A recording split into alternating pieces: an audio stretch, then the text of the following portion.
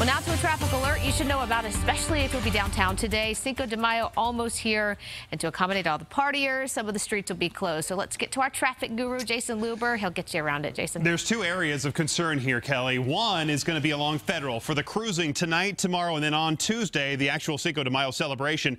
Roads like Colfax and 6th Avenue I-70 will stay open across Federal, and you'll be able to use those roads all day. But when traffic starts to get a little bit thicker on Federal, they're going to restrict, the police will restrict all the cross access on Federal to roads like 23rd, to Mississippi, to Louisiana, to control some of the congestion. We'll see that again tonight, tomorrow, and then on Tuesday. Around downtown, we have some street closures for the big Cinco de Mayo celebration. Already, we have some streets closed down in front of the Civic Center Park and in front of the City and County building. At 6 o'clock, Colfax is going to be closed down all the way over to Lincoln Street, and then at 7 o'clock, Broadway is going to be closing down all the way down to 13th. Those closures, Kelly, will stay in place until Monday morning. We're going to have a lot of pedestrian traffic, and then we have some, Broncos parties for more drafting coming up tonight as well.